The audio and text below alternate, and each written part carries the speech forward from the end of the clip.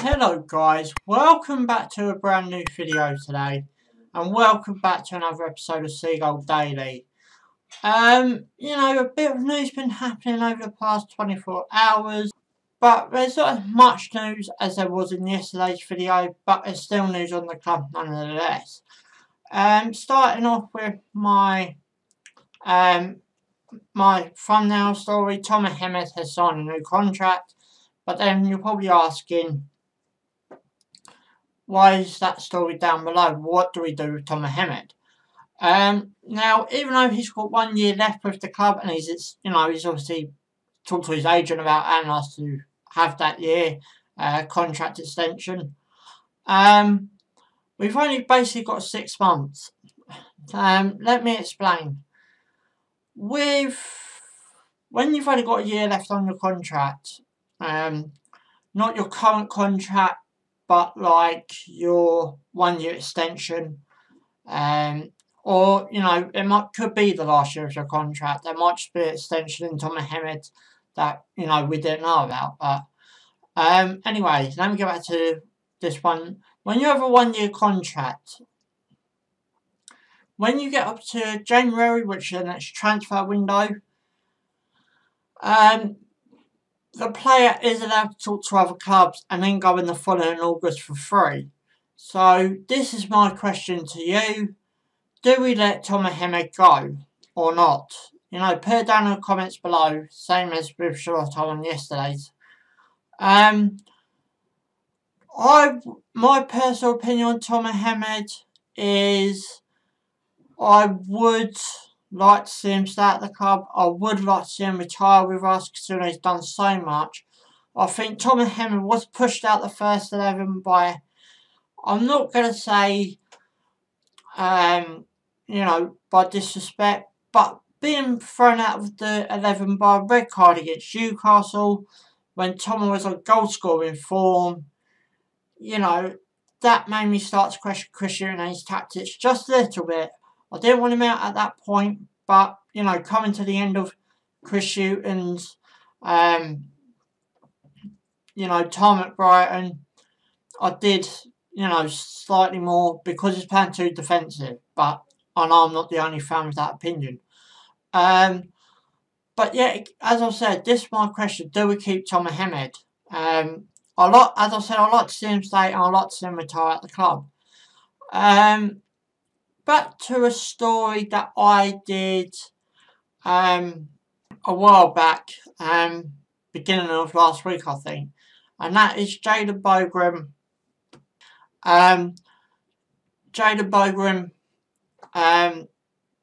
Derby have said they want 15 million for the defender, but we're waiting for Flore tomorrow to come back off loan. Sorry for mispronouncing his name.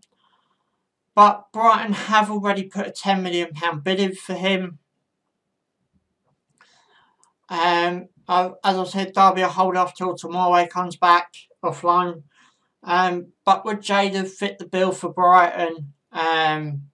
He's only a young lad, got round the end. But, as I said, would he fit in with the Prem? Would he do a good job? I think he'd be alright, but we're going to have to wait and see. If we go in for him, I expect him to come in at the under 23 level at first. I don't expect him to come straight in that first team, even though we are desperate for a right back now after Bruno's retired. The next bit is Bradley Dirk, Blackburn forward. We've apparently have interest in him. He's got 15 goals in 42 appearances in the Championship last season. Do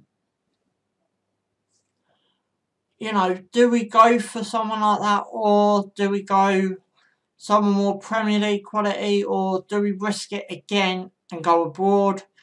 I know we've got the likes of Locadia and Done, but then we've also got to find a placement for Murray as well. I know we've got him for this year, but whether he does another year or not, we're going to have to wait and see. but you know I want to start pushing forward, if you know what I mean.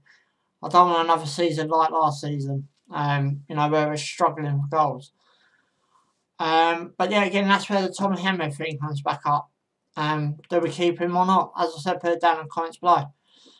But yeah, Brad has got 15 goals in 42 appearances. As I've said, in the Championship, he's 25 years old. So if we do sign him, we've got him possibly for about 7 years before he even thinks about retiring.